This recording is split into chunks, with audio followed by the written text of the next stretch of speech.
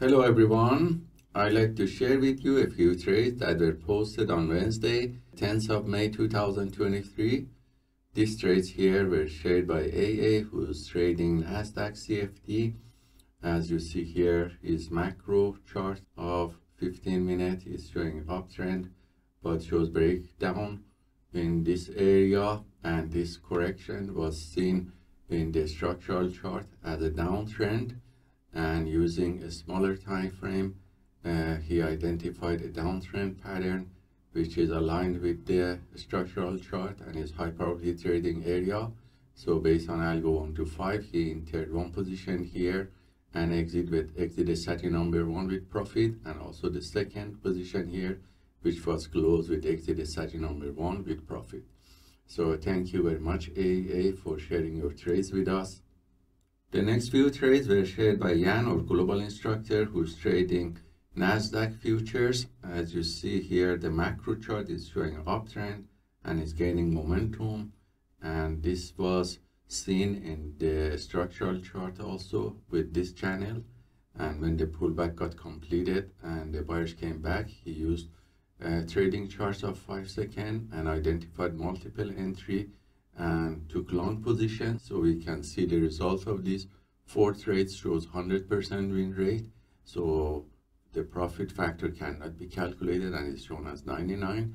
And the average winning trades were $87 and the largest winning trade was $150. So thank you, Jan, for sharing your trades with us. The next few trades are those I have taken during the New York market session, and the video with detailed explanation was sent to students yesterday. So I'm gonna replay the video here for you.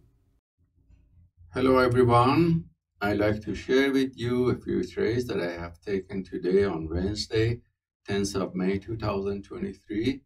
These trades were taken on Nasdaq and Russell futures.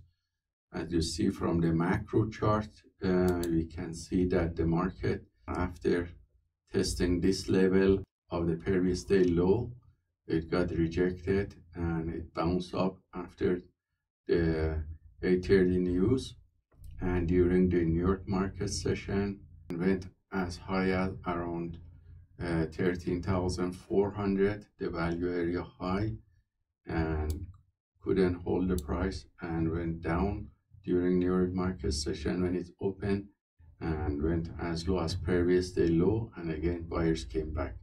So when the price was testing this area of the previous day high around we can see 10,945 and also on Russell 1045, these two candles were tested and went up. So these two candles was taken with the long positions, as you see here, all longs. And then this wave here on the Russell, after rejection of price at previous day close, which was going up, was again taken here in Russell. So the signal from each of these charts were copied by copy trader to multiple Apex trader fund accounts, and we can see the result of the day, which shows profit factor of 1.72 from all these trades.